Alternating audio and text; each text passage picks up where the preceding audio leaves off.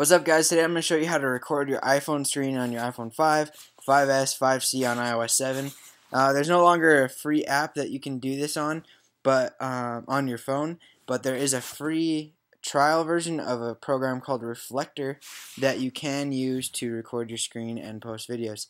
The site, I will put it in the description, it's on airscrolls.com, but it's called Reflector.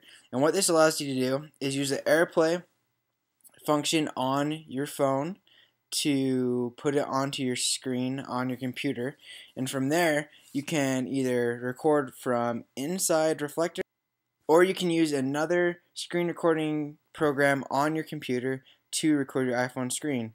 Go ahead and just download this from here. It is $13 to buy, but you can just do the try Reflector.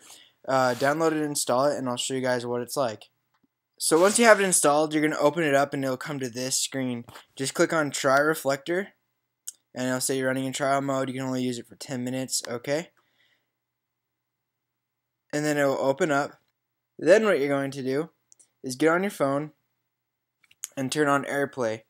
To turn this on your phone, you're just going to go to your menu right here, and as you see on my AirPlay, I've selected my MacBook Pro, and then you're going to select mirroring.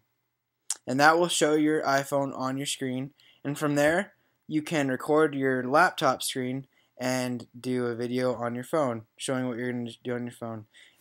It's very useful if you're trying to make videos for YouTube or anything else. This is really the only free way you can do your iPhone screen recording on iOS 7 at the moment.